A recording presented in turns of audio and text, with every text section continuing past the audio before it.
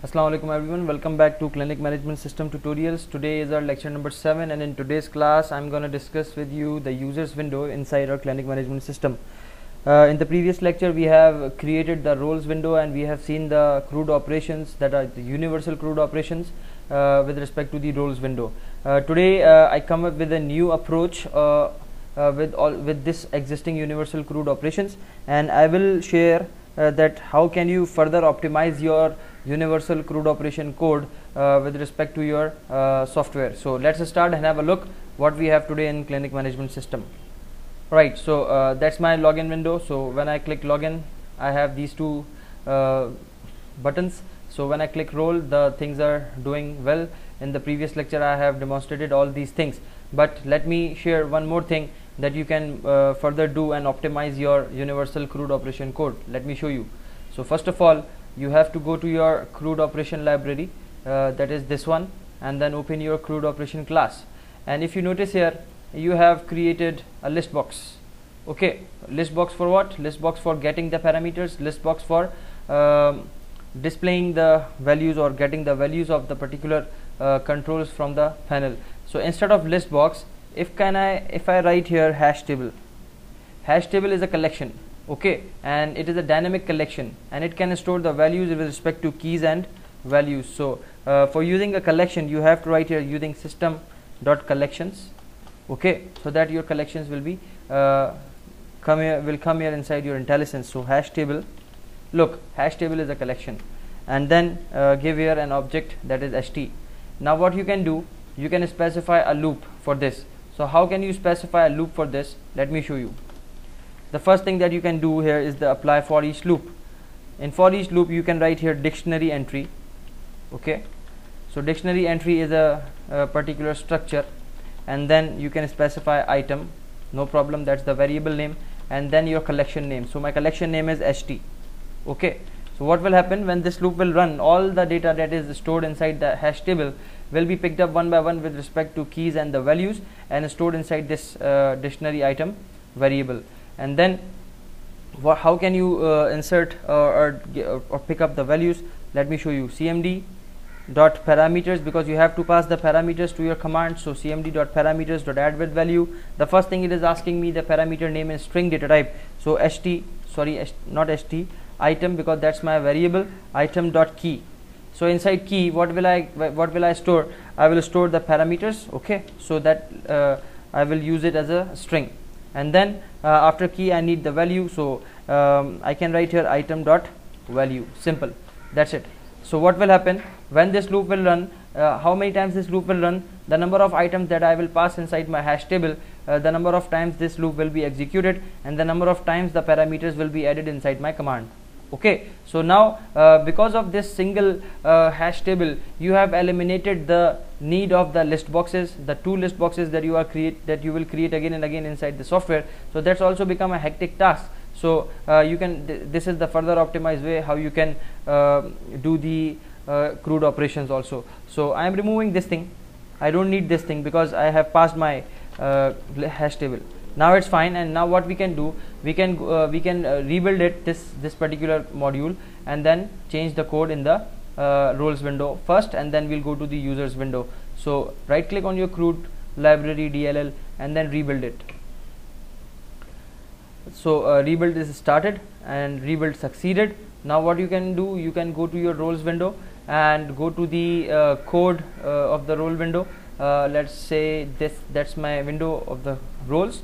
Now here look, the error is appearing because you have the list box. I don't need now list box. What I need only a hash table. So hash table, look, it is not appearing here. Why it is not appearing? Because you need to add the system.collections. So using system.collections, okay. Now come here and write hash table and then ht equals to new hash table.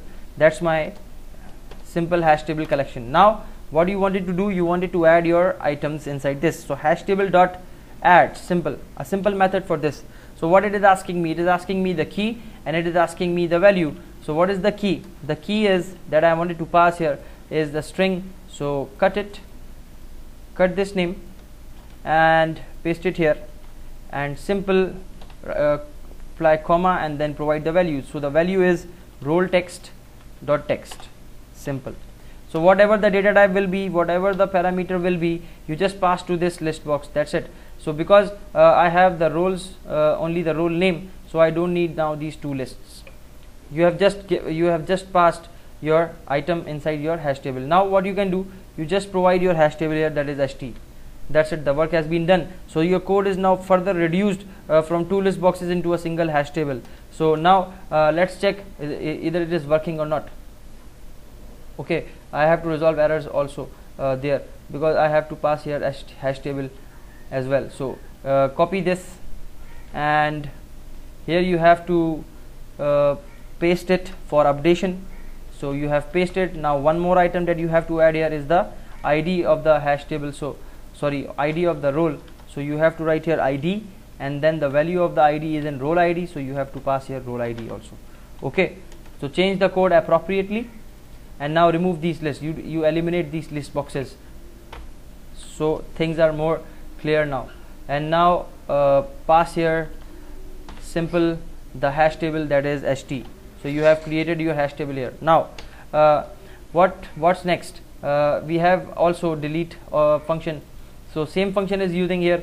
So instead of passing these things, what you can do, you can simply create a hash table and pass the ID. So come inside and remove this list boxes and paste it, and remove this name also. So what will happen now, you will just pass the hash table here. That's it. So the code is further reduced. Now let's start and check, is it working or not. So login, roles, okay, view, data is appearing here. Now click add. Let me add one more item, let's say manager. Okay, if I am adding manager and clicking save, look, manager added successfully into system, and it is displaying the work remains the same, and the data is loaded. And then when you click the edit button and let's say managers to check the updation process, yes, the update is working successfully, and the list is displayed. And if you wanted to delete it, are you sure you want to delete? Yes, I wanted to delete. So managers deleted successfully. I hope it is clear to everyone. Now the same case we will do for the staff that I have inside my software. So let's do that also. One message was I wanted to make a space here. Now it's fine. So save it. Now let's create a staff window first. So close every window that we don't need right now. Okay, and sample also, close it and close it. Now let's create another window, that is the staff window. So right click, add Windows form, and specify the name staff window.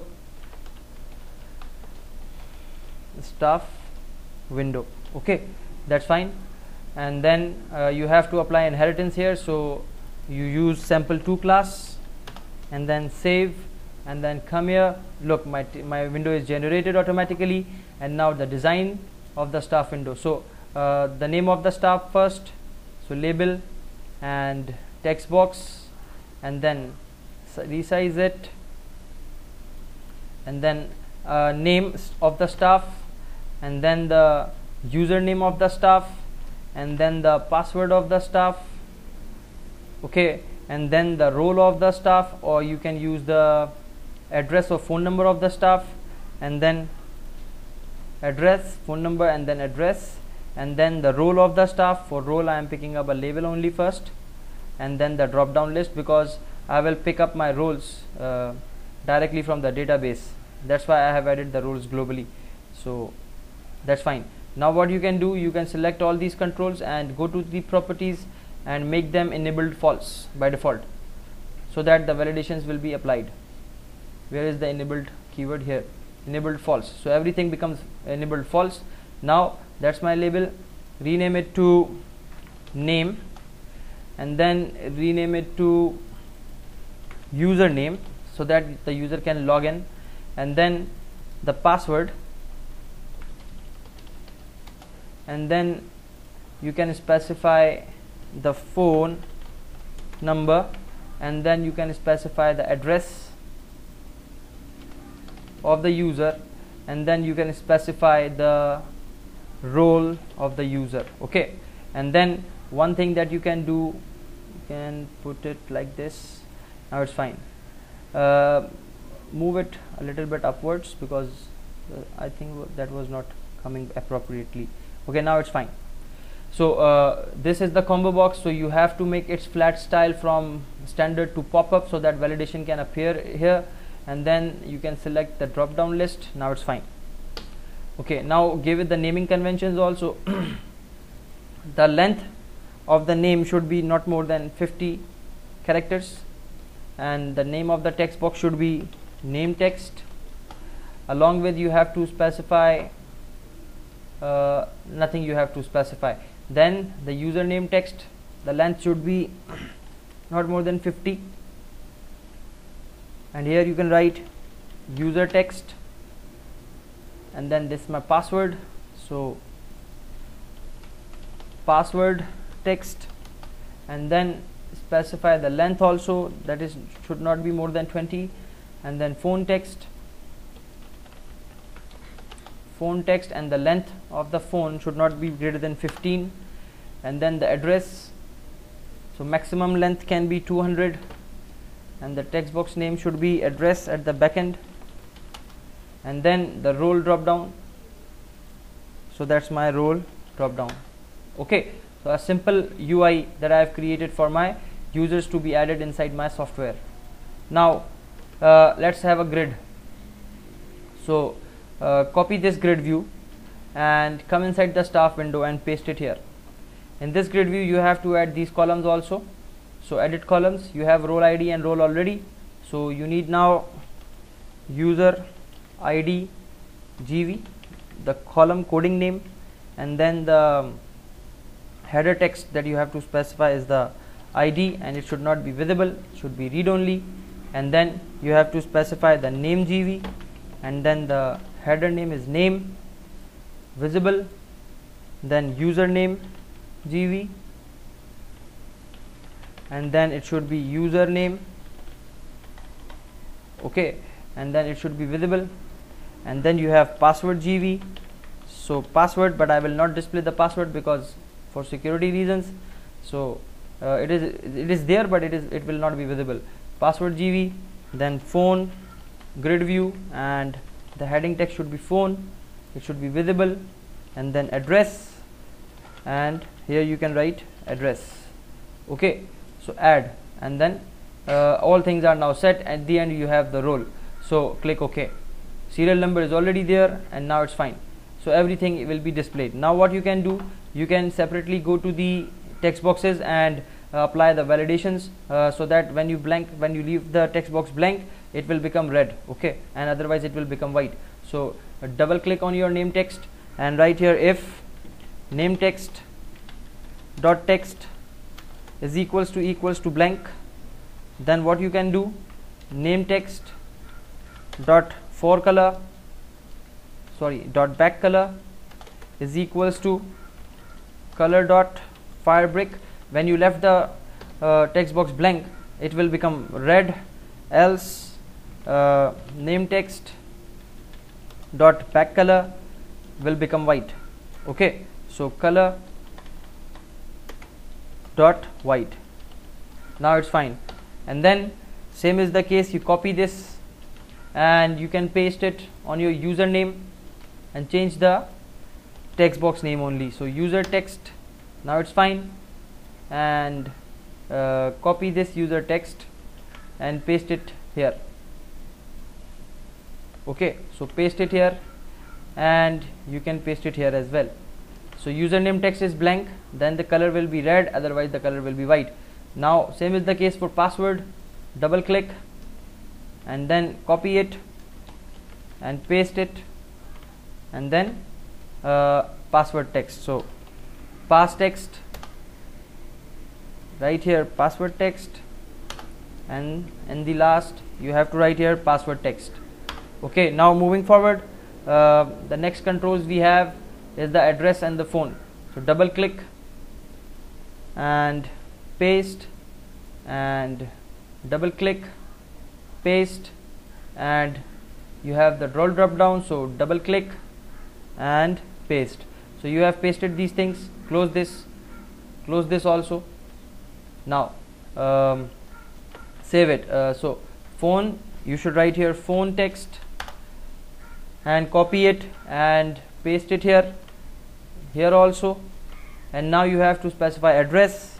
So address text, double click, copy and paste, and then you need the roles drop down. So roles drop down dot selected index, if it is equals to 0 or -1, sorry. If it is blank, then make it fire brick, otherwise make it white. So that's the validation that I have applied.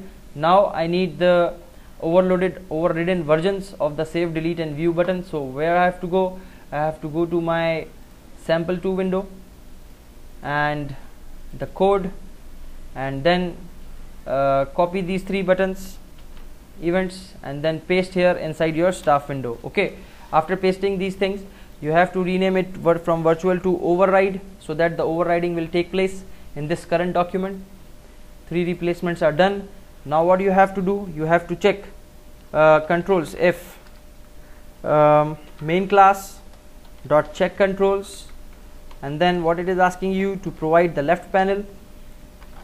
So let me write here left panel dot count greater than 0. So if the count is greater than 0, what should happen? The message should be displayed that the fields with red are mandatory.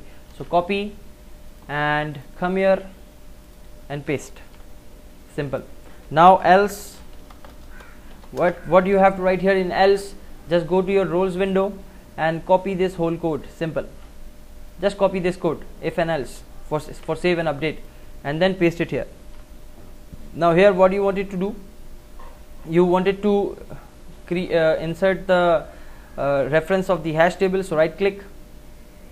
No, okay, look, resolve is not appearing. No problem. Just go to the top and write using system dot collections. Simple. Okay, after adding the collections, now it's fine. Hash table is added. Now what you have to add inside this hash table? So let us go first, and then first create the database for the users table. So here I have the database and then the tables, and look, I have already users. So what I have here, name, username, password, phone, address, and the role ID. And I have also created the stored procedures of this user also. Let me show you. Alright, so insert users, update users, delete users, and get users. I have all the procedures. Okay, so let us go to the insert procedure and open it. The parameters that I wanted to pass here are these. So what I will do, I will delete this and delete this also, and instead of this I should write here copy and paste and paste and paste and paste and paste. Okay, now the first parameter is this, come here and paste it. The second parameter is this, so come and paste it. And then the third parameter is this and paste it.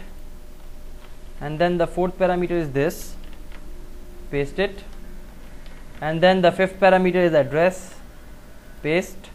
And then the last is role ID, so copy it and then paste it. Okay, now what you can specify here, the names or the controls that you have from where you are taking the data or picking up the data. So name text, then what you need, username text, user text dot text, and then you need password dot text, and then you need phone, so phone text dot text, and then you need address text dot text, and then you need role ID. So how can you pick up the role ID? So convert dot to integer 32, and then you select your roles drop down, because I will load the data from the database inside this role drop down. So selected value dot toString. Okay, and then that's it. So this is how I have passed my different parameters and different number of parameters inside my hash table. Now what I will do, instead of writing this insert roles, what I will pass here, this parameter, that is my insert users. So copy it and paste it here. Okay, so in insert users this details will be added, and here you can write here name text added successfully into the system. And now look, it is saying that Crud is not there, so you have to add the reference of the Crud using Crud module. That's my Crud module. Now it's fine. Okay, now one problem is load roles, so you have to copy that function from the roles window here. So copy this load roles and come here inside the staff window and paste it here. Okay, so what you wanted to load, you wanted to load in what columns you wanted to load the data. Let me write here the first column and then the second column and then so on. So copy it, paste it, paste it, paste it, paste it, paste it, and paste it. Now let's open the get users stored procedure. So that's one. Okay, so first thing that I am passing here is the ID, then user, then name, and then so on. So you have to pass here the grid view column names. So ID GV, so user ID GV, the first column. Then you have to pass the user, that is the name GV. Okay, and then username GV, and then you have to pass the password GV, and then you have to pass the phone GV, and then you have to pass the address GV. So that's my address, and then you have to pass the role ID GV, and then you have to pass the role GV. Okay, so you have passed all the items, all the data grid view columns inside your this list box, and now you have to change the procedure only, and the procedure name is get users. So copy it and paste it. So that's what the efforts that I have done in the previous lectures. This is the result of that all efforts. I don't have to write the insert, update, select, delete queries again and again. In fact, I am just providing my new values to my existing stored procedures and the methods and the modules, whatever you can say, and I am just calling them again and again. Now here you have to create that also. So notice guys, why I am doing this, because I have to change the data from my hash table. So paste it here. So and again a hash table is created, but with different items. So ht.add, here you have to specify the user ID for updating the database. So let us go to the update procedure, update users, modify, and then select your user ID, that is this one. So @ID is the parameter. Simply pass it and create a variable here with the name integer user ID equals to 0 by default, and then pass it integer user ID. So where I will pick this user ID, from where I will pick this user ID, I will pick up this user ID from my grid view click. So I will do that also right now. So right here name text added, updated successfully into the system. Now it's fine. So that's my insert code. I have given the hash table, and then I have changed the stored procedure, and then the message, and then reset, and then load roles. All things are now clear. Load roles, I have changed the parameters. Okay, now it's fine. And that's my update code. And here what you are doing, you have just added one more item inside your hash table, and then update roles, and then display the message. And now the final thing, that is the delete code. So roles window, go to your delete and copy this and go to the staff window and paste it here. Okay, so I show you want to delete. Instead of this, you have to pass here role user ID, and then the parameter is the same. And what you can use here, name text dot text, delete it successfully from the system. That's my new hash table. Delete roles, instead of delete roles, what you can write here, delete users. So right click, modify, and then pick up the procedure name. So copy it and paste it here. So all things are now successfully done. Now one more thing that you can do, that is the load users. Okay, the name of the function should change at the top. This should be not roles, this should be load users. Okay, So wherever these functions are appearing, you have to change it to load users. Copy this, paste this so that you cannot be confused, and paste this. So load users. Now the last thing, call this, not the last thing, the second last thing, and now the grid click. So click here, go to the events and select the event cell click. On this cell click, what you can do, just copy this code and come here inside and paste. Now edit will become 1. The role ID, it should not be there. Instead of this role ID, you can write here user ID, and then convert it and select the user ID GV column, so that your ID will be picked up and stored inside the variable. And now after this, you have to write here name text dot text, and then specify your name text from the grid view, that is raw dot cells of dot value dot toString, and then write here your name GV column and then double quotes. Okay, I hope it is clear to everyone. After name text, what you have to specify? The username and then the password. So right here username text, user text, and then here should be the username GV. So username GV column names, and then the password text, that's my password, and here should be the password GV, so that the data is binded. And then after password, you need phone number and address. So copy it, paste it, and paste it again. Here you need phone, so phone text, and here you need the address, so address text, and then the column name should also be changed. So here you write phone GV and then close it, and here you write the address GV and then close it. Okay, now after passing all these, one thing is still remaining, that the role drop down. So role drop down dot selected value is equals to raw dot cells of, and you can write here role ID GV. Whatever the ID will be, that role will be picked up automatically from the combo box, and then dot value. That's it. So you have passed everything. Now one thing that is still remaining, so when you come here and load, when this window will be loaded, the roles should be loaded automatically. So do we have that a particular method to load the data? Let's go to the Crud operations. Let us first check the main class. Do we have something here? No, we don't have anything here, so close this main class.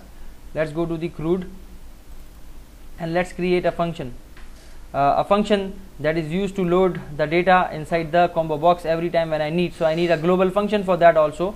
So what I can do, I can create another function. So public static void load combo box, or you can write here load list, that's fine. And then come inside and pass here a parameter, that is combo box CB, and then string value member, and then string display member. Okay, so display member.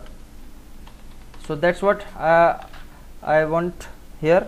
And then try catch, and what you need here, SQL command cmd equals to new SQL command. All this is one time code, you don't need again and again. So here you need the procedure also. So first of all, write the parameter for string procedure, that's it, and then pass this procedure here, procedure, and then connection, that is my main class. Come inside and cmd dot command type equals to command type dot stored procedure. I don't have to pass the parameter. One thing that I can do here is cb dot items dot clear by default. So whenever this function will be loaded, the existing item of the list box will be cleared, and then after this you have to specify main class. No, you don't need to specify main class. You write here SQL data adapter, SQL data adapter DA equals to new SQL data adapter, and pass your command data table DT equals to new data table. That's also in a class. Fill and then DT. So you have filled your data inside your data table, and then combo box dot data source CB dot data source is equals to DT, and then before this you write here dot display member is equals to whatever the member will be right here from the attributes, and then CB dot value member is equals to value member. Okay, so this is how you can specify. So for display member I will display the role names or whatever the data, and at value member I will pick up the ID. And then last but not the least, I am trying to do here that CB dot selected index is not equals to -1, so that my list box remains empty by default. And at exception you can throw the exception like this.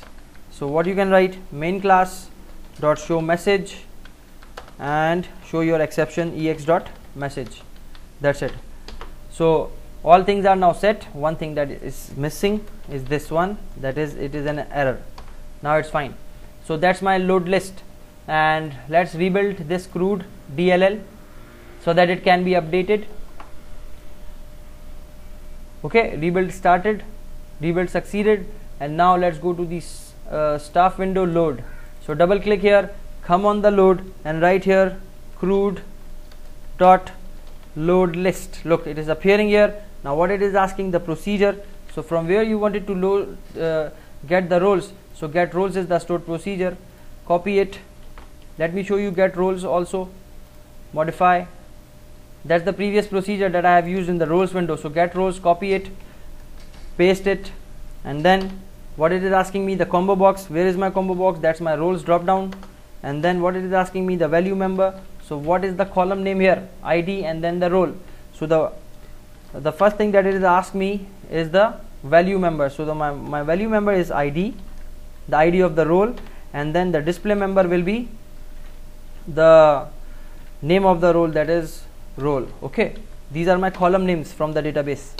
So that's my global function. Now whatever I wanted to load inside the combo boxes, I will just pass the stored procedure and then the combo box and then the value members and the display members. Hopefully you have understood this. Now all things are now successfully done. Let's start and have a look. Before starting, first we have to bind this staff button with the window. Okay, so user window, okay, staff window, I think the name of the window is staff. Yes, the staff window, SW equals to new staff window, and then main class dot show staff show window, and then what you have to write, SW comma this comma MDI dot active form. Okay, save it and then start.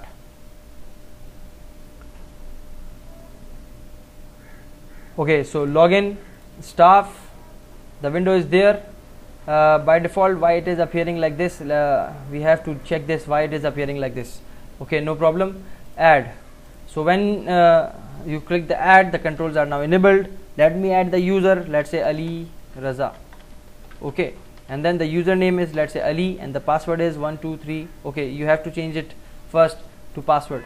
So let us go to the staff window and select your password box and go to the events and properties, and you can use the password character, let's say plus, and see what will happen. I have specified the password character. Let us check, is it working or not. So click add, and look, whatever you will write, it will be displayed as a plus. I hope it is clear to everyone. And now let me add here Ali Raza, and then Ali, and the password is, let's say, 12345, and then the phone number, let's say 0345-123-1231, and the address, let's say NK, and then the roles. So there are roles, yes, there are roles coming from the database. So let's say this is an admin, and then you click the save button. Ali Raza added successfully into the system, and it is displayed successfully inside my grid view. And when you click here again, all the things are again appearing here. And when you edit it, Ali Raza, let's say I am giving another name, and then when I click save, it is saying that update procedures has too many arguments. Okay, so wait a minute, there is a problem inside the update. So let us go to the update code. Let's say what is the problem. Come here and go to the update users and modify it. So name, uname, okay, name, uname, and then password phone, then address, phone address, then role ID, and then ID. Okay, it is right. So why it is appearing like this? Update roles. Okay, that's the problem, because I haven't changed the stored procedure name here. That's my mistake. So copy this name and paste it here. So that's fine. So that is why I already checked why all the operations that are working or not. So login, staff, and then click view the users, existing users, and then click edit, and then right here Ali Raza, let's say you are updating username, and then click save. Look, it's updated and it is displayed. Okay, and same is the case when you click delete, nothing will happen. Are you sure you wanted to delete? Nothing will happen. Okay, but because I have selected the data already there, that's why the data was deleted. But if you don't select anything from this list, the data will not be deleted. Okay, I hope it is clear to everyone. So that's all for today.